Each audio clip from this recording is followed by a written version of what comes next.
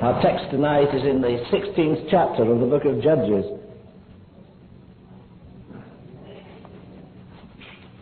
Judges, the 16th chapter, reading verse 6. And Delilah said to Samson, "Tell me, I pray thee, wherein thy great strength lieth, and wherewith thou mightest be bound to afflict thee." And one of the old European versions of the scripture has an extra word in this text, and the extra word is secret. So then the text reads, "Tell me, I pray thee, wherein the secret of thy great strength lieth, and wherewith thou mightest be bound to afflict thee." I want to accept that word secret. You say it's not there by inspiration, and that's true, but it's there by inference anyhow. And this is a question of a woman of the world. It will be a great day, and God hasten it, when the world again begins to ask the church, "What is the secret of thy great strength?" The world has a suspicion that the church has no strength.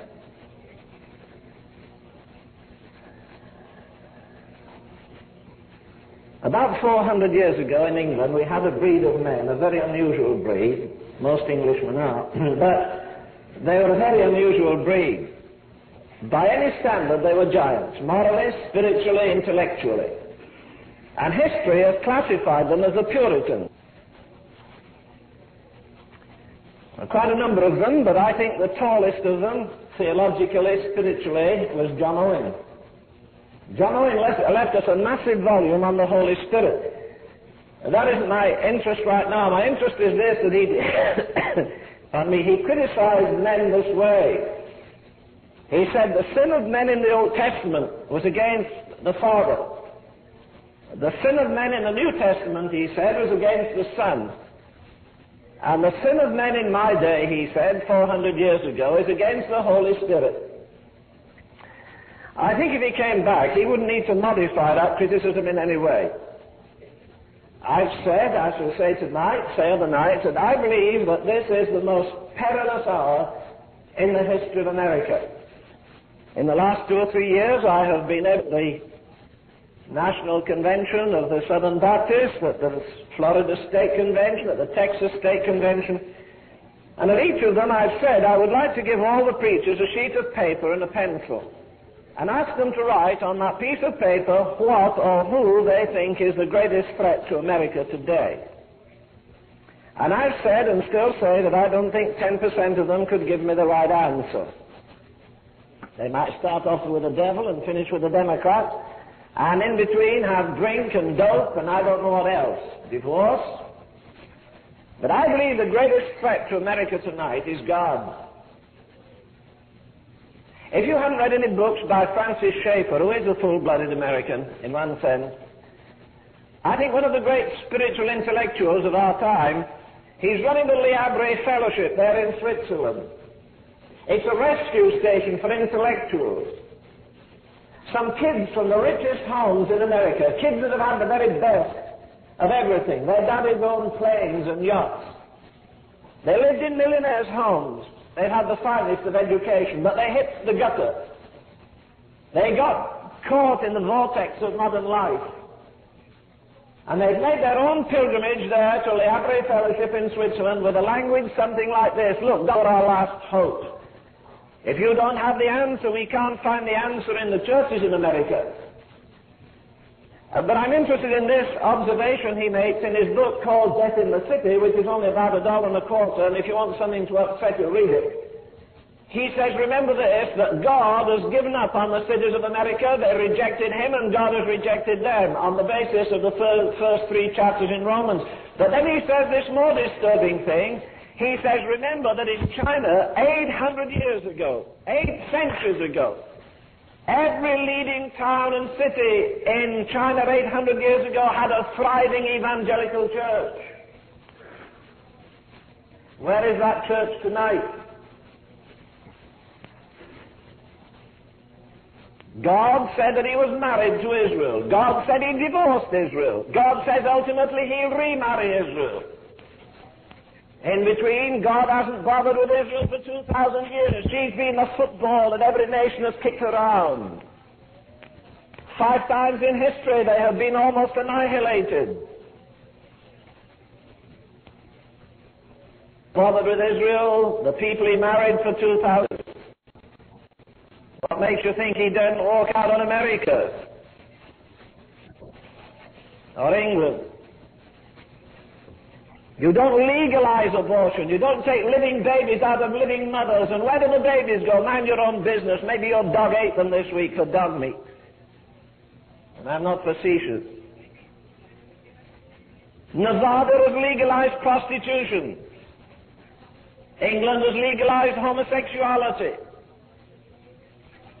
We have 9 million alcoholics. We have roughly 30 million people on some kind of drugs. We have an all-time high in venereal disease amongst kids under 15 years of age this past year in America. And England is very much the same. You see, you only shake your finger at God and break His laws so long, and God walks out on nations. Just like He does on men. He says, my spirit shall not always strive with man. And one of the terrible things about preaching is that while some people come forward and say they'll take Christ for eternal life, there are others who say no, not openly, secretly. In that very moment they say it, they're dead. As long as God lives. Because there comes a time when God knocks at the door of the heart for the very last time, and then He goes.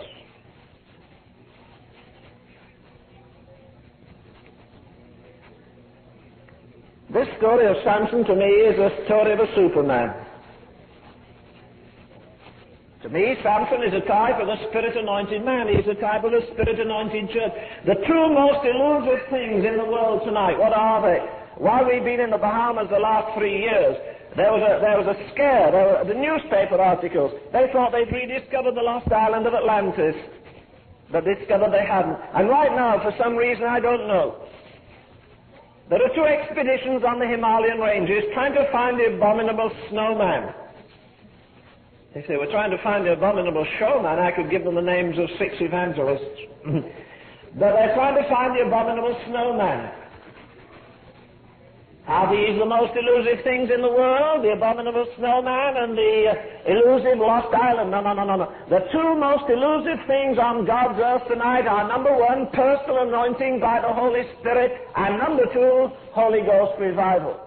In every other area you can energize, organize, get money, and you just sweat in your labor when it comes to it. God won't anoint you because you're a millionaire, and He won't refuse you anointing the helper. God won't send blessing because you have this gorgeous church and I think it's very beautiful. He won't bypass it either because you have it. You see, God is sovereign, and there are certain things that men must do if God is going to come and bless.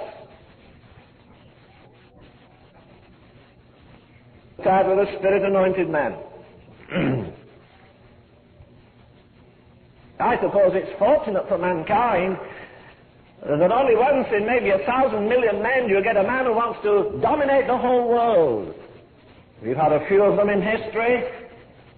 Remember they told you at school perhaps that Alexander the Great at 27 years of age conquered the world and sat down and wept because there were no more worlds that he knew of to conquer, and he was only 27 years of age. A man in my day almost conquered the world. His name was Hitler. Prior to him, a small, corpulent Corsican by the name of Napoleon, one of the greatest military strategists in history, almost conquered the world.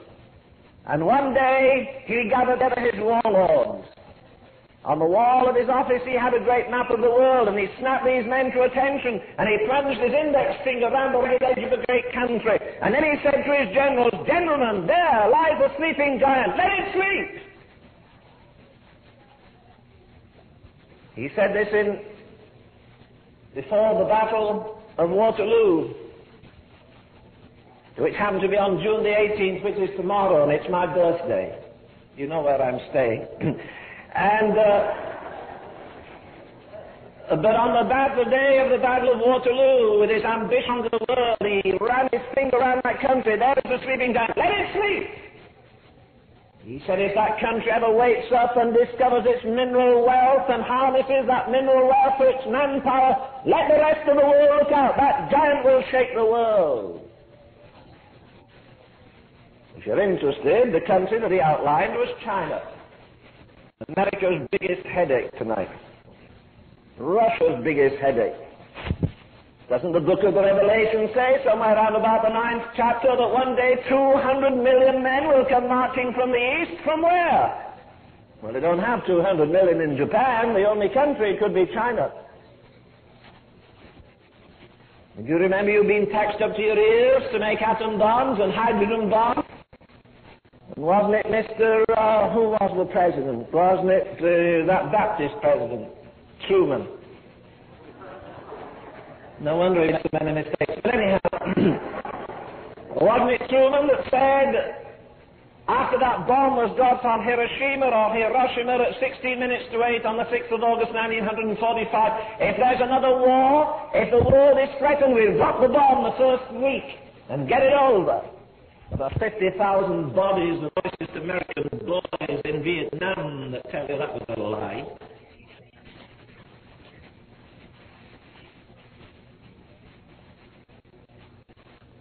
You've been taxed to your ears to make atom bombs. We daren't use one of them. Why? Because when America dropped that bomb, as I say, at 60 minutes to 8 on the 6th of August 1945, she had the big stick, and she was telling the world what to do. But remember tonight, China, that has no conscience, has an atom bomb.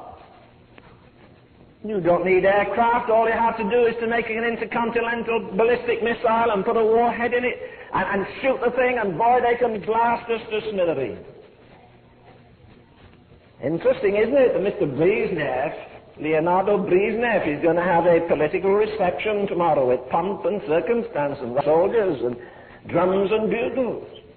And he hates us like the devil. And Nixon doesn't hate him much less anyhow. But we'll play hypocritical games. Did you nearly roll out of bed the other night? Was it Tuesday or Wednesday? They shot a thing off across the water there, one of those rockets. At 3:30 in the morning, it rocked your house and windows. And it was a new gadget that's going around in space right now, and it's specially put there to listen in for anything that Russia sends over and relay and release a message within seconds once Russia starts firing these missiles, which they know we have and we know they have. For the last 12 years, some men under the mountains there in Colorado have marched down under an area that's thicker than this place with concrete, and they simulate pulling a switch. They never pull the right one because it has a bit of wire on, so they won't. But if they pull the right one, rockets would shoot out from all over America to blast everything in the sky. And the article I have on that says the men who are waiting for Armageddon.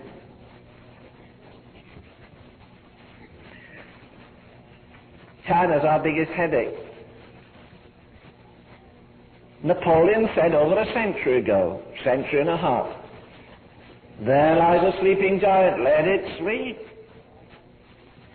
If China ever decides to yawn and stretch and go on the march, let the world look out. All right, you don't like politics, let's change it.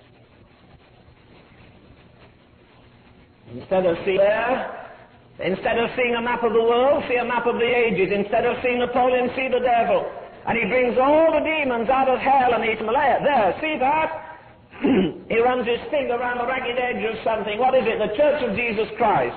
And he says, there is the Church of Jesus Christ asleep. Let it sleep!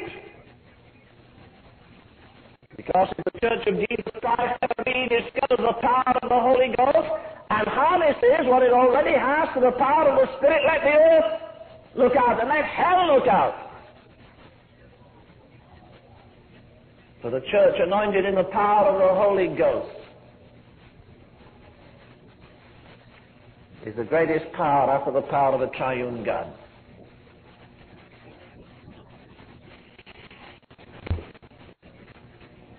Tell me wherein the secret of thy great strength lieth. I first heard about America when I was a little boy in a school in England. I had a teacher I didn't like.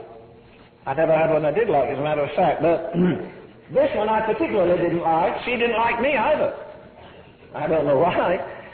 I've always been attractive, but anyhow, she didn't like me. And she thought I didn't know much, and I knew she didn't.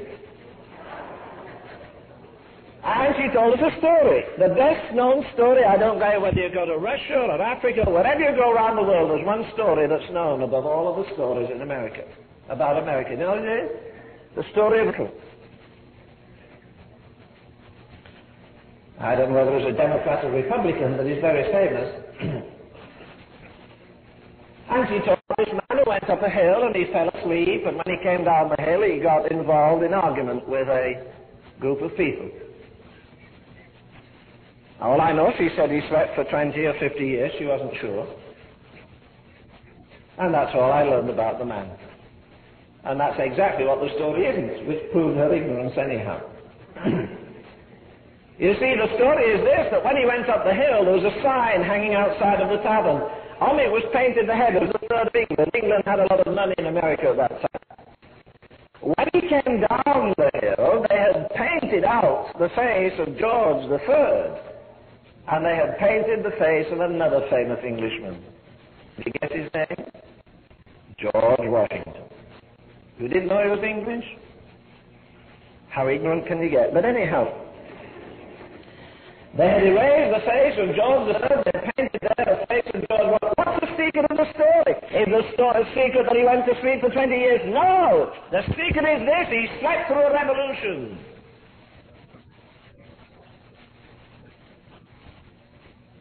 And I tell you with all the power of my being tonight, I believe that's what the Church of Jesus is doing in this very moment. Sleeping through the greatest moral, spiritual, social, economic revolution in history. America can't hold together 5 more years, nor can mankind, none of the present systems that we have. A week tonight, I'm going to preach, God willing, on the second coming. The King is coming.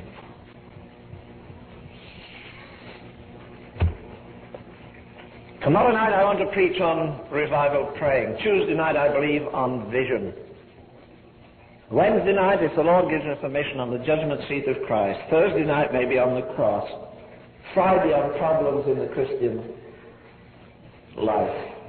Saturday night, there'll be no preachers unless these boys do it. I'm not preaching twice a day every day.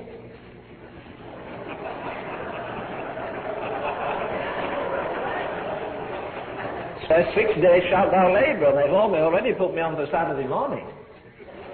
That could cost you $1,000, but that's all right. And in case you are giving me anything this week, let me tell you this, you'll give me all that you can, because I won't take a penny of it.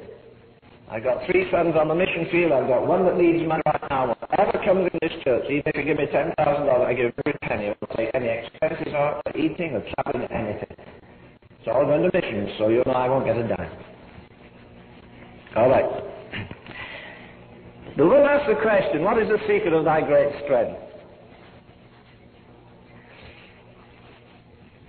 Abnormal days demand abnormal men with abnormal methods and abnormal messages.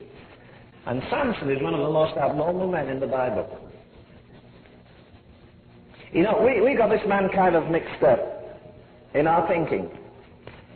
Wherever you find a picture of Samson, you'll find him a kind of colossus. You know, he's got muscles like watermelons and muscles on his chest like a range of mountains. And that's exactly what he wasn't. Of course, we've read mythology. Maybe you have. Read about Atlas carrying the world on his back, Hercules kicking a range of mountains over. Or if you're not so well educated, Jack and the Beanstalk. Let me come down to your level. But every man is giant. He's a Hercules. He's a Colossus. Now, I don't think women are stupid. Always. Can you imagine a woman looking up to a man 19 feet? You see, here's the picture. Here is the average man in Israel. And here is Saul, head and shoulders above the average man. And here is Goliath, head and shoulders above the man who's taller than the rest of them. And here is the colossal Samson up there. Now, you can't imagine a woman going to a man and saying, I say, buddy, what's the secret of your great strength? Pretty obvious that you'd think a man. I'm not going to suggest you was no bigger than the staff here. That wouldn't be right. but by the same token, I don't think he was 6'6" or 6'7". He was a normal man doing abnormal things, and everybody asked the question. You lock him up in a city, carries half the city away with him. He meets a lion and destroys it. 2,000 men come from West Point. He picks up the jawbone of an ass and slays them. When I said in one meeting, the Lord doesn't use the jawbone of an ass anymore, one of those nasty little ladies on the front seat said, yeah, he does it at our church every Sunday. But the jawbone of an ass? Why are you so sure he wasn't a giant? I always thought I have a Bible and it has a picture of Samson. He's a huge man. I'll tell you why, because the sign is written outside of your church there, not by might, nor by power, but by my Spirit, saith the Lord of hosts. Again, the Word of God says, the lame take the prey, and to those who have no might he increases strength. Again, the Word of God says he takes the things that are not to bring to naught the things that are, that no flesh should glory in his presence. He is a normal man doing abnormal things. He is an embarrassment to his enemies. He is a very epitome, he is a very answer to that text that says that when you're walking in the Spirit, no weapon that is formed against thee shall prosper. Or that in all things we are more than conquerors through him. You see, over and over and over again it says in his life, the most precious thing you can say of any man this side of it, and I would rather have this than you give me a check for $10 billion tonight. For it says, before ever this man does what nobody else could do, it says on him, the Spirit of the Lord rested mightily upon him. And you can't get that by college or seminary.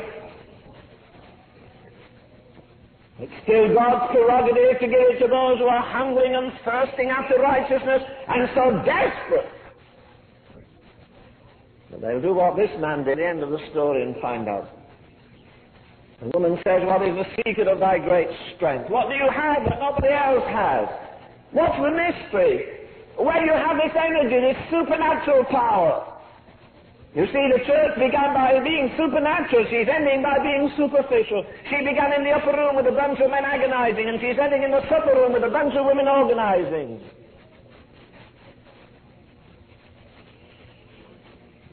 The world doesn't ask us this question anymore, does it? What is the secret of thy great strength? He gives the answer. He says, if you fasten me, verse 7, if you fasten me with 7 green withs that were never dried, then I shall be like another man. No, I wish he did say that. He didn't. What did he say?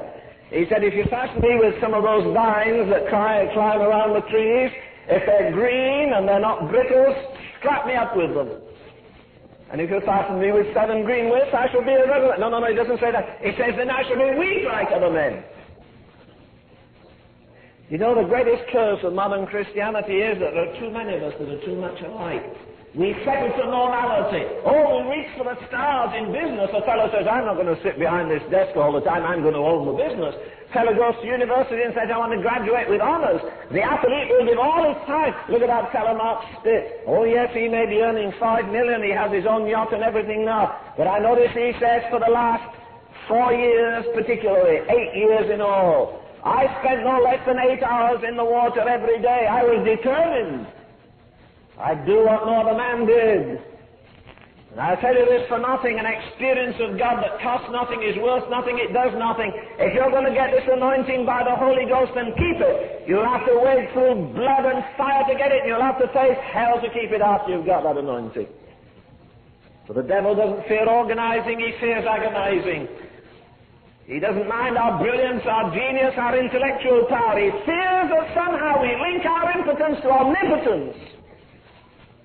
And that won't cost you a penny except a broken heart. It may cost some of you boys a few silly hours with your girlfriends. The other night God moved on that church in Merritt Island, and many young people came for. Maybe 60 people came out one night. There was a Moonlight Madness sale, and the lady with us at the time, they wanted to get some bargains. We went along. This young lady came up to me breathless in the mall there, and she said, Brother Ravenhill, the devil's doing all he can to keep me from praying. I met a lady the next day, and she said, you know, just met one of our young kids, a girl 16, that trusted God to fill her with the Spirit last night, and she went home and prayed the whole night through. At 16 years of age. Does that sound foreign to you? Maybe 60 never did that. And the boy 17, he said radiantly, this is the first time in my life I've invited the Holy Ghost to take full control of my life.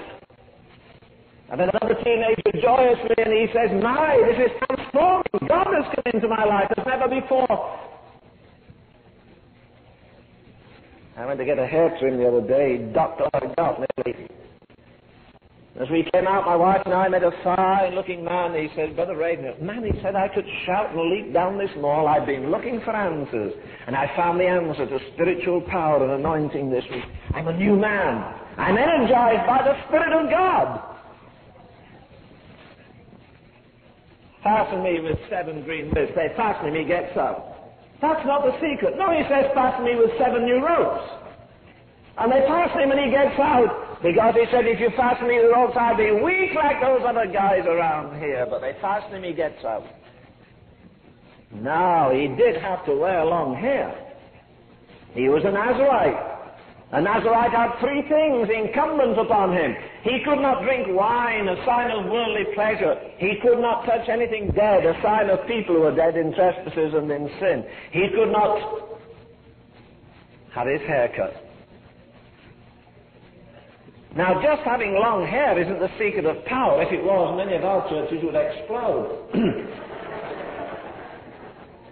No, it's not a case of long hair. What's the secret? Somebody asked me that in the office. I'll tell you what the secret is of the Christian life for tonight, next night, every night of your life. Trust and obey. There's no other way. I don't care if you go to theological seminary, or I don't care how much learning you have. The whole secret is this: trust and obey. There's no other way. Whatsoever he says to you, do it. When I was youth leader in the church I went to, we had a tremendous time. We had many people say, we had fantastic meetings. And I remember asking God to take full control of my life, but it meant parting company with girlfriends and boys. Oh, you've read about Sherwood Forest and the fellow that used to go around there, Robin Hood. Well, I didn't go robbing anybody. I went into Sherwood Forest to pray at night. Took my mother's little pedigree dog. I walked over the golf links. I got down under the wild bracken, the wild fern. I got up in the mornings, particularly Sundays. And while everybody else slept, I went across into the forest, got under the bushes and prayed. And if I've had any secret in my life, the only thing I know is that I've given God time, all the time I could, to talk to me as well as me to talk to him. Fastening with ropes? No. Fastening with weeds? No. Unlock my hair and fasten it to a beam, and then when you get my hair fastened there, I'll be powerless. And they did that, and he shook his head and nearly pulled the house down. And then she said, now that's not the secret, and he said no. And you know what she did? It's an old trick women have if they can't get their own way. She pulled his stops out. You know what she said? You don't love me. And of course he said, oh yes I do. Oh yes, I'll tell you what my secret is. My secret is I'm a Nazarite. I've kept every vow that God has asked me. I haven't touched wine, I haven't touched anything dead, I haven't had my hair cut. And with the instinct that women have, she knew right there she got his secret. Now she had said repeatedly to him, the Philistines be upon thee. Do you know that you can cut this man's life down into three simple things? First, what did they do? They bind him. Secondly, what? They blab his eyes. Thirdly, bind him. Put him in the basement and make him tread round and round and round and round and round. Binding calm for the Philistines. But wait a minute. There's something else. If Samson is a type of the Spirit-filled man, and I'm persuaded he is, if Samson is a type of the Spirit-anointed church, and I'm sure he is, then look in the chapter, it says that he was going to Timnath. Now he could go that way to Timnath or that way. Didn't make any difference. The road was just as short because he was going to see his girlfriend. The road's never long when you're going to see her. But he must not go that way. Why not? Because there's a lion in the way. Now, if Samson is a type of a Spirit-anointed person, the lion must be a type of the devil, who goeth about as a roaring lion, seeking whom he may devour. And when Samson went down the road, the lion thought, boy, I'm going to have a good lunch today. Look at this fellow coming. I'm just going to tear him up. And Samson thought the same thing. He's going to tear the lion up.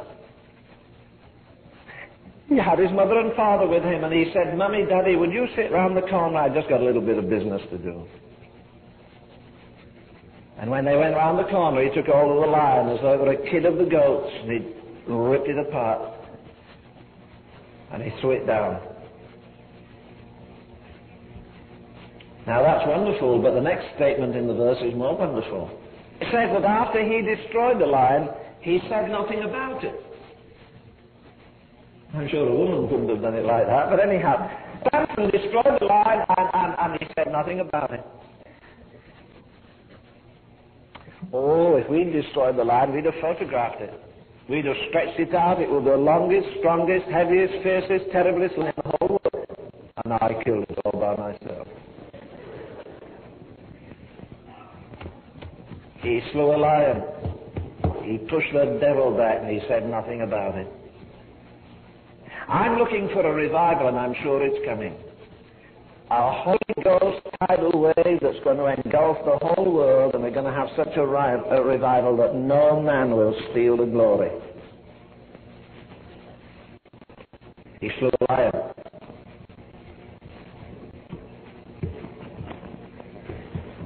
Let me ask you a simple question. Not so simple. All right.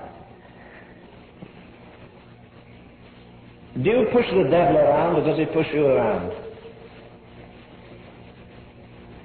When I was in Australia, a lady said to me after one service, Mr. Ravenhill, I've had a terrible day today. I said, you look. I've never seen a more miserable face. Mr. Ravenhill, do you know what happened today? I said, no, I couldn't guess.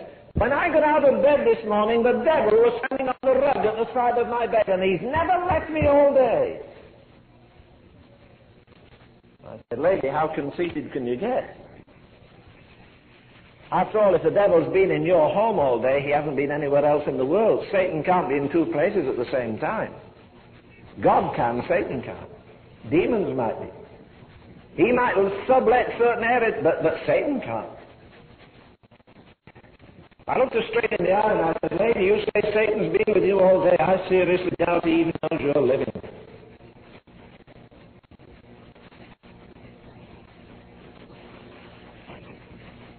Does he know you're living?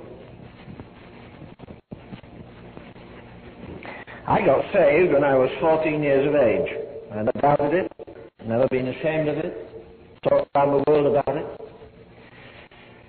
And according to this book, when I was born again, my name was written in the book of life.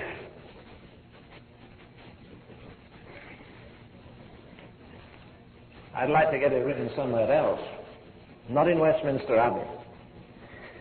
I've never been a competitive preacher. I don't care whether you think I'm the worst you've ever heard or the best. It won't move me either way. I say what God wants me to say.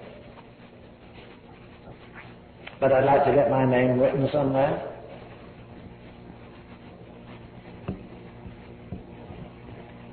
Do you remember in the days of the Apostle Paul, he cast demons out of some people? Jesus did that. Everything that Jesus did, Paul did. And one day he cast demons out of a person. Do you remember the time when Jesus cast demons out of a man that had a legion of them in him? And if you take demons out of a person, you must put them somewhere. They can't live disembodied. They can't float in the air. They have to occupy something or somebody. And you remember that Jesus took a legion of demons out of a man. And if you think pigs aren't smarter than men, tell me this. When he put the demons in, they committed suicide in about 40 seconds. The man had had the devil in his ears. He wasn't smart enough to commit suicide. They're bad enough. But the pigs wouldn't even have the devil. And hell is so bad, the demons said, don't send us back from whence we came. Now, one man one day said, I'm not getting on. I'd like to be famous. I'd like to do something. And somebody said, you find a man with a demon in, cast the demon out. This is what you do. You say, in the name of Jesus Christ of Nazareth, come out of him. The demon will come out. And the man tried it and it worked. The demon came out of the man. But he never sent the demon anywhere. So the demon turned around and he beat up the preacher. Kicked him, bruised him, and finally he came back and he said, listen, preacher, Jesus I know, and Paul I know. But who are you? I never heard of you. I think the most embarrassing thing of all the embarrassments, to quote Dr. Tozer again, I can remember him saying to me one day, Len, not many of us are going to stand erect at the judgment seat of Christ with all our talk and all our boasting. Not many of us will lift our unblushing heads. Most of us will bow our heads in the presence of a holy God. I think the most terrible moment of trembling, when we stand there alone, without your pastor, without your wife, without your husband, you stand there as an individual. Remember, you've had as big a Bible as I have or anybody else that ever lived, and you have to give an account to God for this word that he gave you. The most embarrassing thing will be when God calls Satan to bear witness. I wonder what he'll say. I wonder if he'll say, Jesus I know, and Paul I know, and Ravenhill I know, or Bill I know. Will he say he knows you? Did you ever draw a line and take your rights in Jesus Christ and draw a line by the precious blood and then put the promises of God against it and the power of the Spirit and say, yes, Satan, you shall not pass that line? When I was a boy in the little church I attended in England, they used to talk a great deal about Pastor Fettler of Latvia. Latvia got absorbed in the United States of Soviet Russia. They used to talk to some degree about a German, Pastor Blumhardt. Blumhardt was reading the Word of God one day. Read that terrible statement. You see, we're always asking God to do something. God says, do it yourself. We say, Lord, tie up the powers of Satan, and Jesus says, listen, I gave you power over all the power of the enemy. And they sent to Blumhardt and said, there's a girl down the road there, she's demon-possessed. She sits up in bed, she'll tear her clothes, pull her hair, she uses the most obscene language, she vomits some green stuff out of her mouth, and she's the most terrible person we've ever met. And he went along, he stood over that girl and demanded her deliverance, and nothing happened. He went to second bed, like that, she was delivered. He became famous for casting out demons. One day they asked him to go to a girl many miles away, and he went. The girl sat up in bed and laughed and screamed the most devilish, hideous noises he'd ever heard in his life. And everything he said, the demon counteracted. And every time he said, you'll come out, the demon said, I won't. And every time he pled the blood of Jesus, the demon said some obscene things about Jesus Christ. Because a long story short, this man was so determined that he'd exercise his authority over all the power of it, that he went to that girl's bedroom 8 hours a day for 2 years. Every day he had a woman sit outside of the bedroom so nobody could say there was anything wrong going on. And he defied that demon and the demon, and all the demons in hell laughed at him. He took toll of his body, he would sweat, he would almost bleed. Well, the preacher said, why don't you give up? This girl's beyond hope. Well, you think it doesn't happen? Listen, I spent 2 years in the subculture of New York with David Wilkerson editing his paper. I've seen some of the most beautiful girls in America. They used to sing in the choir and they could recite scriptures when I saw them. They could sing hymns without a hymn book. And they came for $1,000 a weekend. I remember a girl we had there demon-possessed. She'd been to one of the great schools, Smith of Vassar. She had more culture and refinement and dignity than any girl I've seen, practically. But she played around, acted with sex, acted with drugs. Demons got a hold of her. And one day as we talked to her, David Wilkerson said to her, does your mother know you live this way? Well, where do you live? Well, I don't live at home anymore. My mother's old-fashioned. You know, just wants to live at home with servants and cars and all the luxury. I've given that up. Where do you live?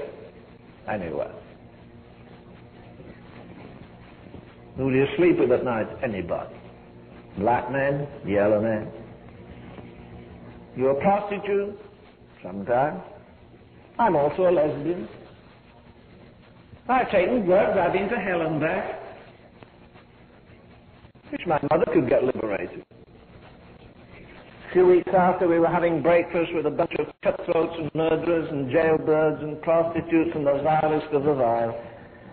One boy leaned over the breakfast table. He said, "Oh, you know that kid that's in that film that Ravenhill and David Wilkerson interviewed? Mm-hmm. She went berserk in a coffee house the other night, somewhere down 111th Street. Boy, she fought. Even the cops couldn't control her. Finally, they tied her up with the belt. She's in the nut house." A few weeks after, the boys were talking again. They said, "You know that kid that went to the nut house? She's come out. We saw her down so-and-so the other night. She looks a bit weird, a bit strange." A few weeks after, we were having breakfast. One of the boys said, "You know that kid that went to the nut house and got out?" Mm-hmm. Why, she was a charming girl. Oh, she could show her jewelry and she could pose. She'd the most amazing eyes. She'd culture. Oh, she could quote Latin and French and all the stuff. Oh, she was some doll. Well, what about her? They pulled her body out of the East River last night. She didn't need help. She got personality, culture. Think she was going to be... I never found a prostitute that was going to be a prostitute anyhow. I could show you new girls in New York tonight that look like the Queen of Sheba. They're dripping with diamonds, and they charge the house that you don't have to approach them. They'll approach you sitting in any hotel in New York. Go to the Americana on 8th Avenue. Go to some of the super hotels. Some pretty girl come up the side of you, tell her a price, and before you know, she'll follow you to bed if you don't chase her. But I'll tell you this. There's not one of those girls, when she comes home at 3 or 4 o'clock in the morning, that doesn't cry herself to sleep and call herself the dirtiest dog in the country.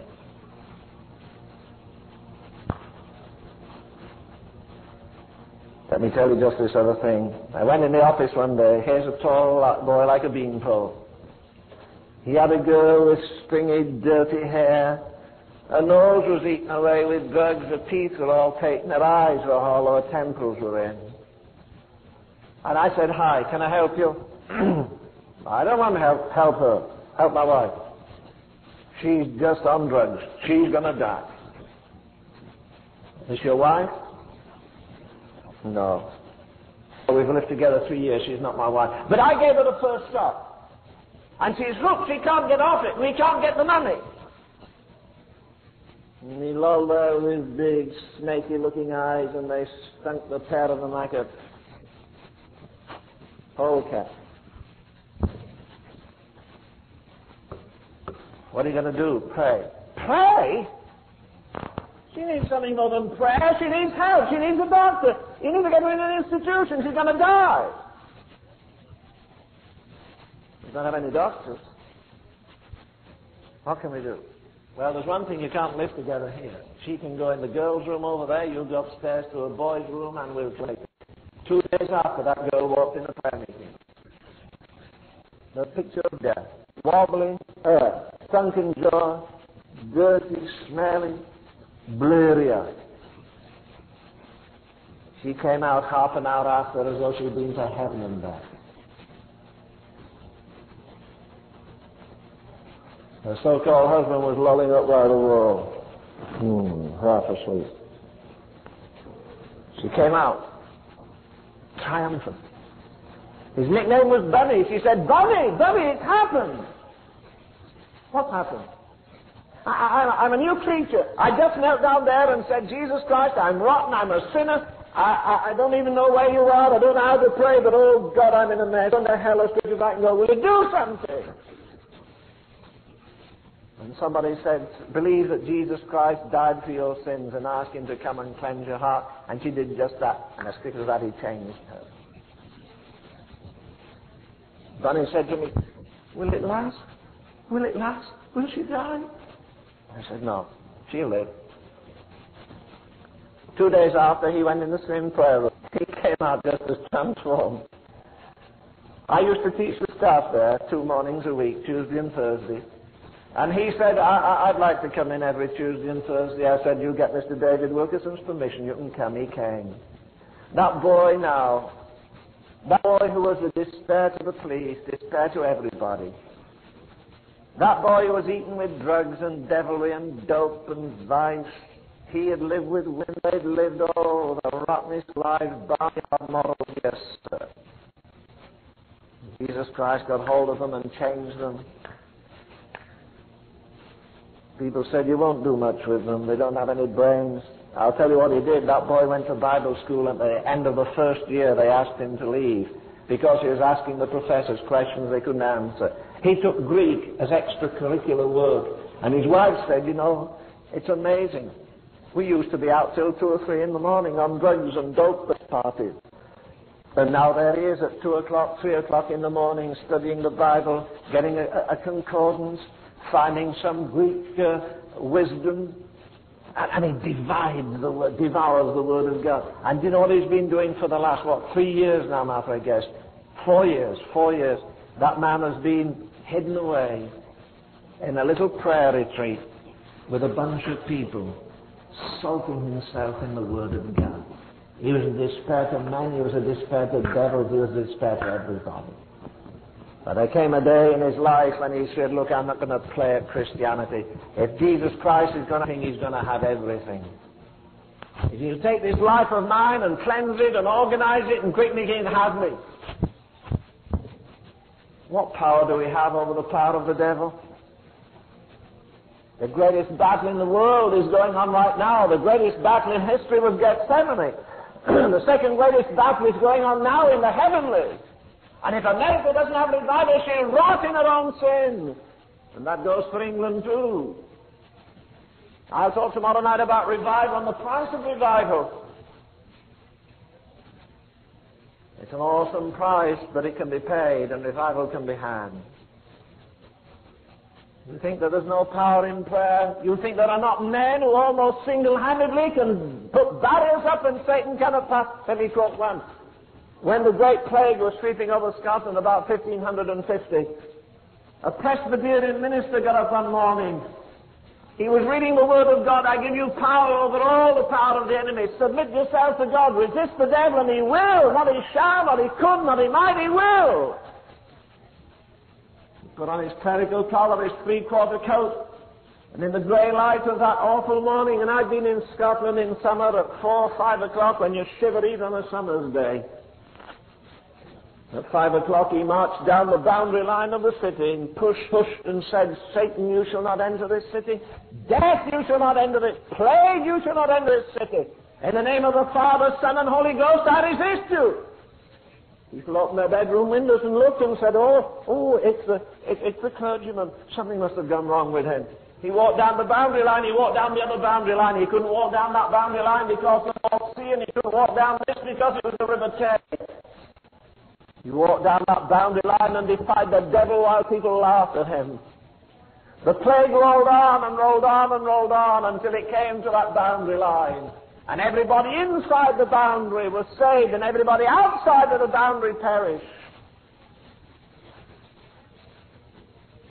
You know why the devil keeps you so busy with trifles, little things? Because he's afraid you might discover the riches in Jesus Christ, that you have a right, by yourself or with some other one, to stand against the power of the enemy. But he doesn't run because you say boo, and he doesn't run because you pray for 5 minutes. It means getting together and declaring war on the powers of darkness.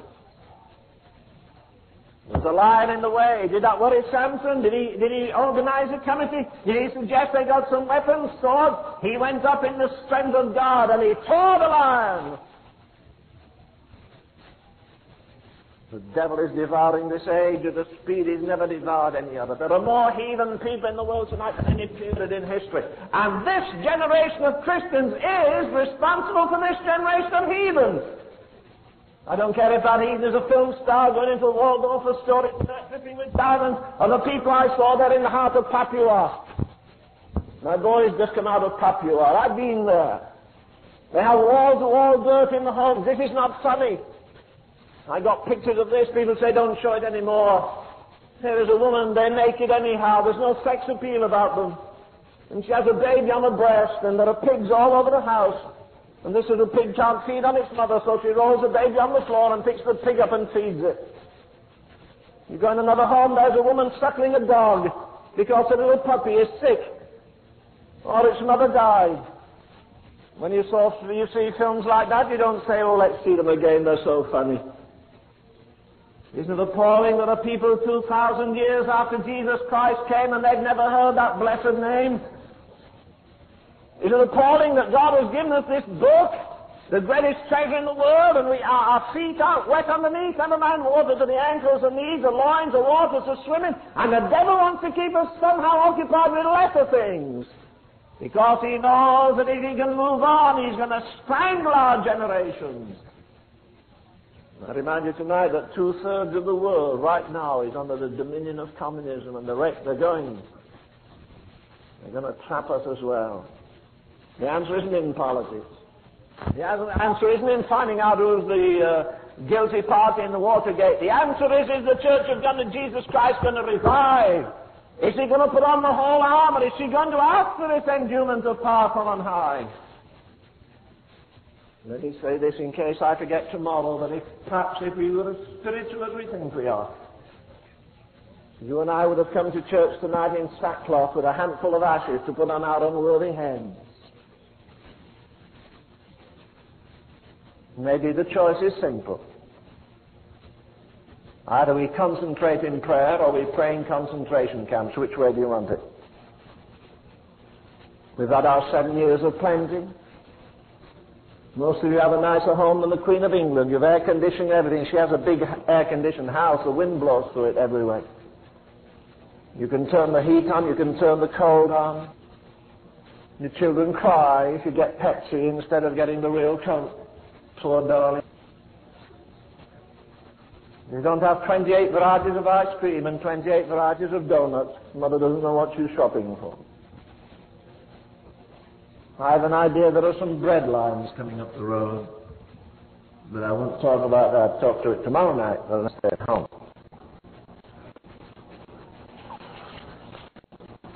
There was a lion in the way, but he slew it. Go back just 10 chapters briefly. 10 chapters in this book of Judges. It's a lovely book, Judges, isn't it? Do you remember the other story there? We always tell the children these stories. The story of a little fellow, I think maybe 17 or 18 years of age. His name was... He was threshing corn.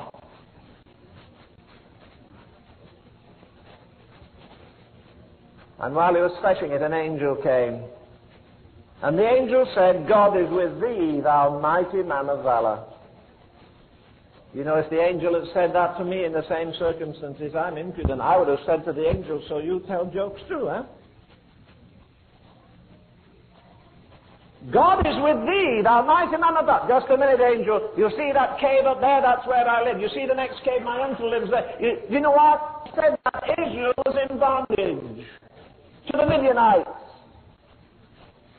And they never saw any supernatural manifestation. And you know, the greatest tragedy of our day is this. While your children may have seen rockets going up to the sky, and they know all about so much science, they know more science than the scientists knew 100 years ago. What they learned at school, but they've never been in a Holy Ghost revival. They've never seen God come and put a fence around a community and plague that community.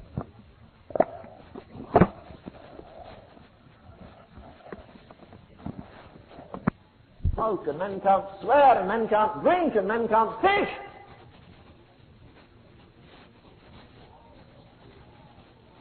God is with thee, thou mighty. Wait a minute, God is with us.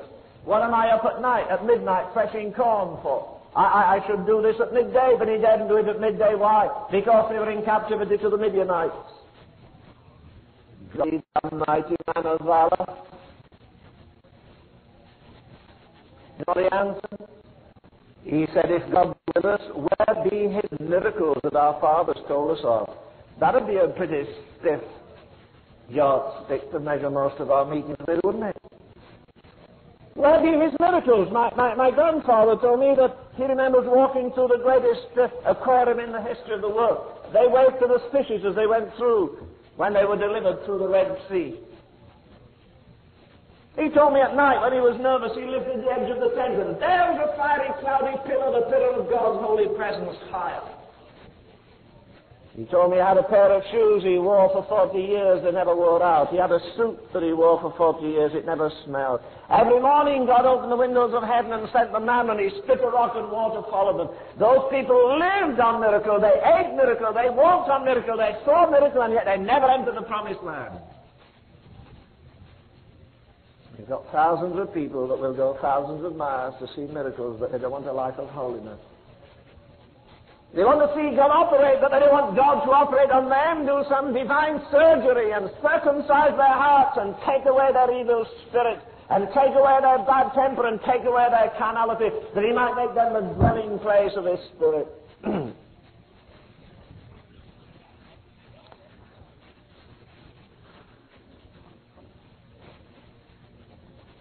The book of Daniel is the book of Revelation of the Old Testament. Do you remember what God said when he gave Daniel the vision? He said, seal it up. It's not for today. When he gave John the vision in the New Testament, he said, don't seal it. It shall shortly come to pass, and that was 2,000 years ago. So he must be very near to the coming. But God said to Daniel, in the last days, are we living in the last days? I don't think so. We're living in the last minutes of this dispensation, not the last days. But in Daniel it says, in the last days when wicked men do wickedly, the people that do know their God. Will you notice that? Not the people that know their Bibles. You can get Bible notes this high. You can know the Word of God without knowing the God of the Word. You may know the Word of God because you have that kind of mind. You like statistics and dividing chapters and penetrating words. You can be loaded with the Word of God and yet hardly know the God of the Word. The Scripture says in the last days when wicked men do wickedly, not the people that do know their Bibles, but the people that do know their God shall be strong and do exploit. Are these the last days? Are wicked men doing wickedly? Let me telescope history. In my day there have been 3 outstandingly wicked men. Stalin, Hitler, Mussolini. Forget Mussolini, forget Stalin, what about Hitler? He lengthened the coastline of Germany 1,000 miles. He put more kings off their thrones than anybody else. You remember when he stood there with more machines and weapons and airplanes and tanks and devilish things than any man in history? And he raised his hand and he said, the Third Reich will live 1,000 years. The Third Reich. The First Reich, you may or may not remember, was the Holy Roman Empire. When they built shrines to the Caesars, where if you wanted to save your life, you went to an image of Caesar and you put 3 grains of incense there and said, Caesar is God. And Hitler longed for the day when men would worship him, and he said, the Third Reich, with his clenched fist, will last 1,000 years. It will last 1,000 weeks. But he lengthened the coastline of Germany 1,000 miles. He pushed kings off their thrones. He said, I'll make Germany the master nation of the world, or I'll pull the world to the edge of hell, and he did that. Then the world has never recovered financially from that time. I don't believe it ever will. When wicked men do wickedly. Oh, they've done it. He liquidated 6 million Jews. Read that marvelous book. It used to cost $10. It's that thick, 1,500 pages on the Third Reich. One man! Not a man linked to God, a man that sold himself to the devil. He didn't go to bed at 10 o'clock and watch brainless Johnny Carson either.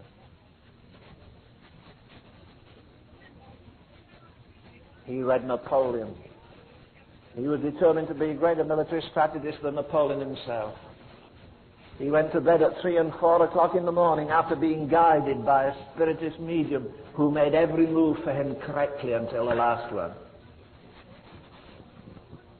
You can win battles, wars, and that's what he did. That little man who just had a Charlie Chaplin moustache on his lip and a stripe on his arm, and everybody laughed and said, "What will he do?" He said, "I'll conquer the world," and they sneered at him. But he came within an ace of doing it. And if a man dedicated to evil, if a man dominated with selfish desire, can make America give its finest sons and rape Europe,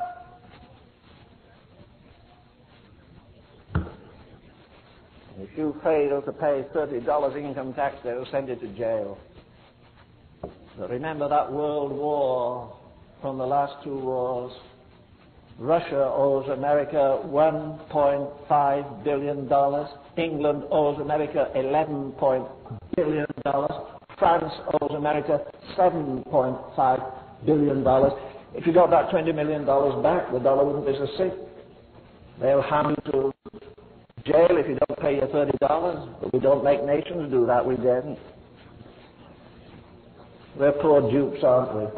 They do what they want with us. They've got us on a string, we're puppets. Don't care whether you follow the Democrats or the other crats or anybody else. They've just got us where they want us. We're not going to straighten this thing out economically, socially, financially. The only way we can restore the balance in America is a purging Holy Ghost revival. Cleanse people from the politicians in the White House right down to the jailhouse and the brothel house and the ale house.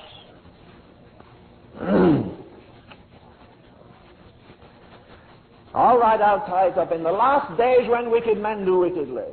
You don't remember too much of Mussolini. I could tell you a lot I won't. Stalin, but Hitler. And God says, when you see the devil put his supermen out, keep watching. I'm going to send my supermen. And he's going to send them as sure as that's my hand. I'm not sure he's going to Dallas Theological Seminary to get him, or even a Pentecostal seminary, but he's going to get his men. He always has. He always will. They got Samson. He's a menace. He embarrassed them. He lifts the gates of the city. He destroys their chosen men. He sets their stock of food on fire. He catches 600 foxes. This man you can't do again anything. The anointing is on him. And no weapon that is formed against him can prosper. And it was like that with the early church.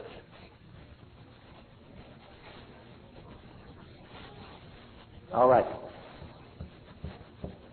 They got his secret.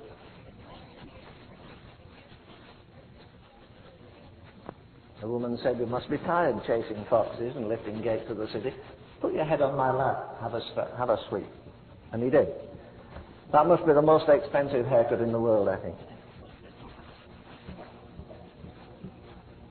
The next thing he hears is the same sweet, wicked lady saying, "Come on, wake up, Samson. The Philistines be upon thee." And he woke from his sleep, and he wasn't any smaller than when he went to sleep. He forgot to put his hands up because they cut his hair off. He'd given his secret away. But he says, "I'll go out as I did at other times." And here is one of the saddest texts in the Bible. He wist not that the Spirit of God had departed from him. He didn't know God had left him. A couple of simple things. In Cornell University a while ago, they did a very simple thing. They had an ordinary gas stove like you have at home. They put a dishpan of cold water here and a dishpan of cold water here, and they lit the jets, and they got this water boiling, and they put a frog in it, and suddenly it was boiling. As soon as he hit it, he swore and he kicked, and out he got. He said, if I stay here, I'll cook to death. They lit the jet on the other water at the very lowest point. And two professors sat down and watched the frog for 5 minutes, then they turned the jet up once, and they sat down 5 minutes, they turned the jet up again, and sat down 5 minutes, they turned the jet up again, and sat down 5 minutes. And you know, if it got hotter, he wriggled and wriggled, but he adjusted and settled down. And it got hotter, but he wriggled and he settled down. He adjusted. Except for the last time. And he just did. He didn't adjust the last time. When they dropped the frog in boiling water, he says, get out of here, I'll die. When they turned it up just progressively, killed him all right. What killed your spiritual life? What killed your prayer life? What killed your Bible reading? Was it Johnny Carson? Was it your love for sport? What was it? Oh, Satan didn't get you drunk, you didn't commit adultery, you didn't steal money from the business. You then got little by little, Satan turned the gates up and he got you exactly where he wanted you. All right, here we are, friends. They got the man, they bind him, they blind him. They put him down in the basement, they put some bracelets of brass round his arm. They made him go round and round and round and round and round, grinding corn for the Philistines. Are you going to suggest that you got in that basement, you wouldn't have heard that man crying? Don't you think he might have been saying rather angrily, God, why didn't I die after I slew that lion? Why didn't I die after I lifted the gates of the city? Why didn't I die after I did my exploits? I'm dying in misery and spiritual bankruptcy. And while he's there, he turns his sightless eyes and says, who art thou? I'm a boy. What kind of a boy? A Philistine boy. A Philistine boy. What are you doing down here? I have come to take you. That must have been like a dagger in his heart. The time when 1,000 men couldn't take him, and one boy is going to take him now by the fingers and take him away. Where are you taking me? I'm taking you into the temple of David in the fish garden. They're having a conference. Everybody's saying, you know, God is dead. Doesn't that sound familiar? The God of the children of Israel, he used to do it. Oh, he did miracles. But he's out of business. He died of old age. And we're the kings of the earth. Our religion is the religion of the day. Where is the God of Israel?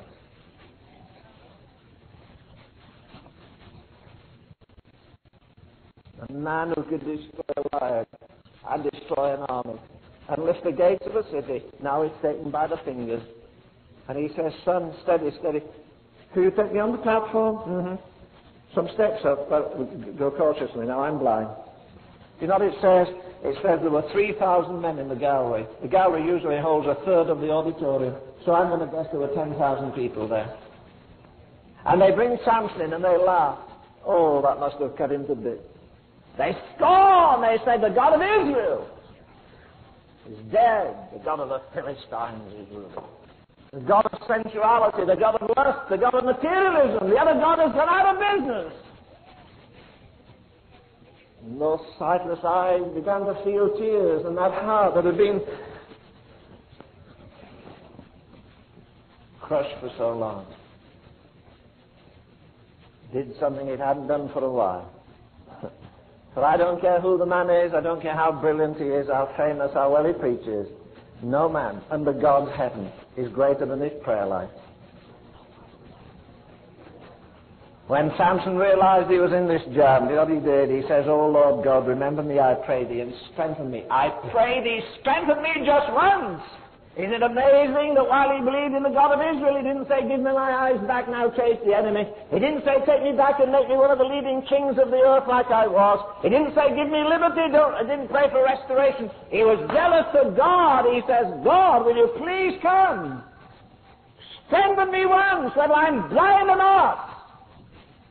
I pray you in mercy, touch me. You know why I know he meant business?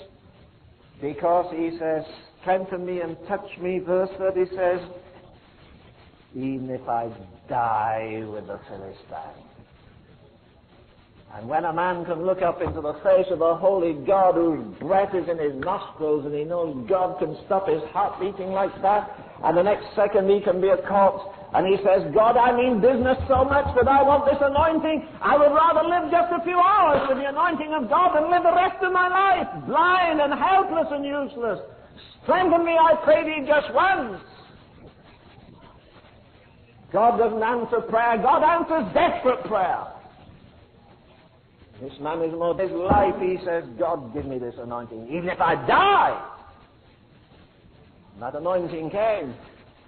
And he pushed out the pillars and the house came down. And the Word of God says he killed more in his dying than in his living. You know what we're going to have before long? The Holy Ghost revival. You know who the evangelists are going to be? Your sons and your daughters shall prophesy. Your young men see visions, your old men dreams, and on my servants and handmaids, not on my preachers and theological seminary professors, but on my servants and handmaids. That's what Jesus did when he started. He didn't go to Cleopas and take him to the upper room. He went to fishermen, he went to tax gatherers, he went to poor men, and he trained them for 3 years and filled them with the Holy Ghost and sent them to turn the world upside. It was in the beginning, even now it shall be, and forever and forever. God's going to pour out His Spirit. God's going to let this wicked, materialistic, sex-perverted, damned generation know He's God. Whatever the Philistines may say or do. He's looking for somebody that's desperate to get cleansed and filled with the Holy Ghost. My last word. If you live the next 365 days like you've lived the last 365, will the devil have any worries about you? Will he know you're around? Is your life on the altar for everything that God wants to take out of it? Does anybody say, you know, I don't understand the secret of that man in our church. He's different from other men. He has more power. Oh, when he prays. He has authority. He can command unclean spirits to come out. We were in a place just the other night. A lady sent for me in a hotel, Holiday Inn. They're millionaires. She's got everything, but she was sick. She called my dear wife. Martha said, would you pray for Mrs. So-and-so? I said, yes. I went in the hotel and prayed for her. She said, I'm nearer death than I've ever been. She's had serious trouble. We went in and just simply laid hands on her and prayed. And came out. And we hit the road to come up here. She's gone back to the Bahamas, but her daughter-in-law was speaking to her. I tried to get Brother Ray. I tried to find him. I couldn't find him in Florida. I wanted to tell him that when he prayed that night, I woke up a new creature in the morning. The pain had gone, the sickness had gone, I was completely delivered. It's rather amazing. We have choirs. Well, that's all right. And we have choir leaders, that's fine. And we have education ministers. I wonder why we don't have a prayer minister. We've got bus ministers. I don't know how many more ministers are going to get in the churches. Minister of the church, minister of music, minister of education, minister of busing. I wonder this afternoon as I meditated, why don't we have a prayer minister? Is it because most of us have faith in prayer, but not many can pray the prayer of faith? Look, you forget everybody outside of this building. Forget your wife, your sweetheart, your friend right here. Do you want to come to spiritual maturity? Do you want to die like Samson, spiritually bankrupt? Or do you say tonight, Brother Ravenhill, more than anything on God's earth tonight, I want to be cleansed and filled with the Holy Spirit. And I'm prepared to challenge your holy God in the presence of this congregation. I'm prepared to pray Samson's prayer. Strengthen me. Just once. If God will give me that anointing, I don't care whether I live 6 days or 6 years, but I want that anointing. Samson never lost it. He died with it. He died in the greatest revival he'd ever had. And you know, we're going to have a Pentecost soon, but without Pentecost. God is looking for the men and the women. Do you know, if my program had gone around, we would either be in Australia or New Zealand tonight. at some of the greatest conventions and God said no. And I didn't know when your pastor asked me why. I said to my sweetheart, darling, we're not going. I'd like to have gone to New Guinea to see our son and his wife and the children there. I'd like to have gone to these big conventions. There'll be hundreds of ministers. And God said no. And then they say, come to Merritt Island for one night, and we stayed 4. And then your good pastor said, well, if you're coming that way, why not come in? Now, I don't carry secrets. I'm just telling you this is how God orders things. So I don't know where you are, but I know I'm writing God's will tonight. I brought the message God wanted you to hear. And I'm not responsible for a single soul after this moment.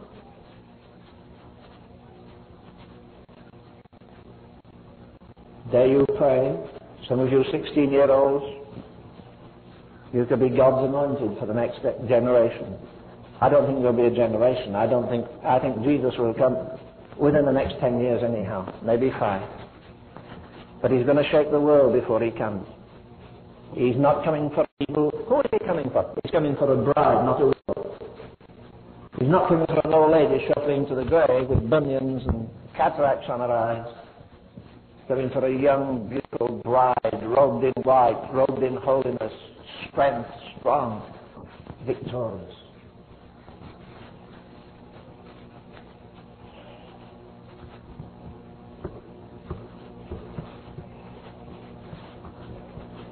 Are you hungering and thirsting for him tonight?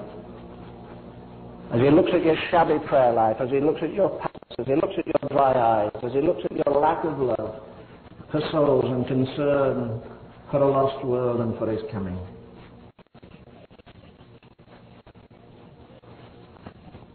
Our Father, we're glad that you look down from heaven at this moment.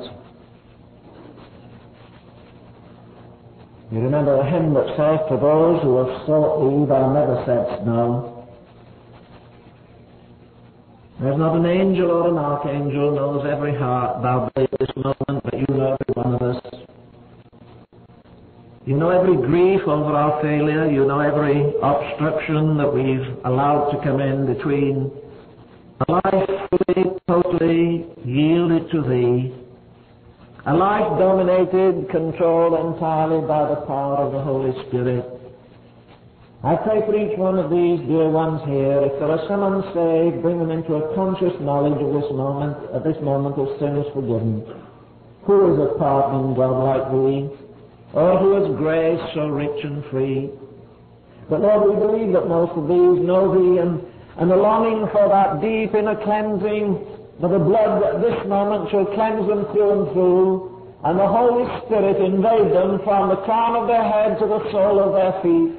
Lord, as we sung in this hymn, this gorgeous, wonderful expression, until my heart is clean, purify every heart bowed before thee. Whether it be sin, whether it be doubt, whether it be fear, whatever it is, I pray just now, Heavenly Father, by the power of the Spirit and through the precious blood of Jesus, you'll cleanse every one of these hearts.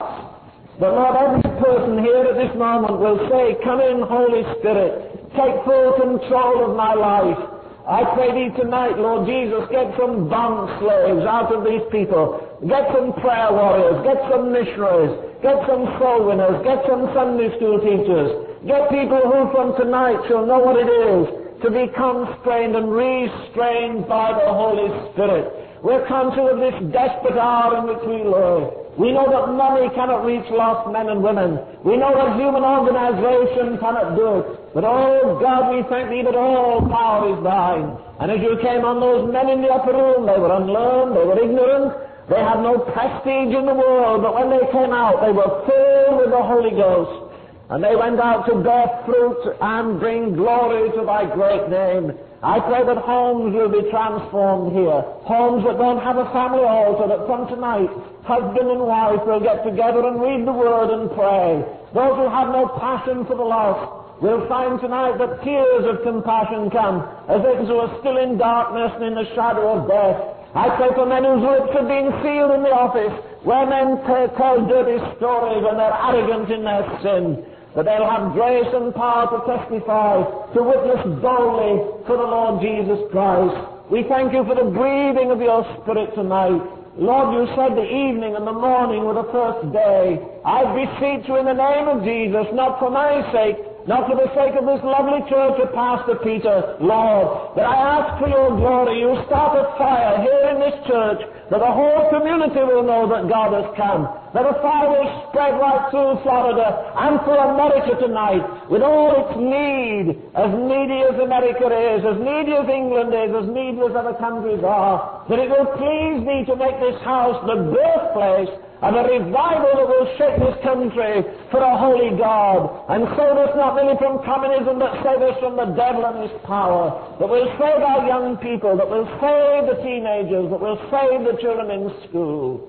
Give us expectant hearts. Bless us, we come in the morning sessions to meditate over thy word. As we consider tomorrow night the mighty possibilities of being linked to a holy, omnipotent God in prayer. Oh, that thou wouldst this week rend the heavens and come down. Show us what it's like when God walks down the aisles, when God broods over the atmosphere, when God is allowed to have his way. Do that, Lord, which we'll be conscious of as the power of God, not the work of the flesh, not the work of men, but the work, the mysterious, marvelous, miraculous work of the Holy Ghost. We covenant with you tonight that we'll give you every bit of the praise. We'll give you every bit of the glory.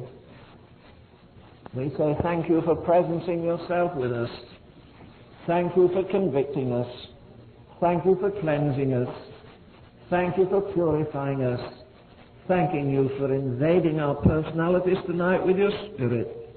May we go out in the power of the risen Son of God, to live on an elevation of spirituality we've not known before. Dismiss us with thy blessing, we pray. In the name of the Father, and the Son, and the Holy Spirit. Amen.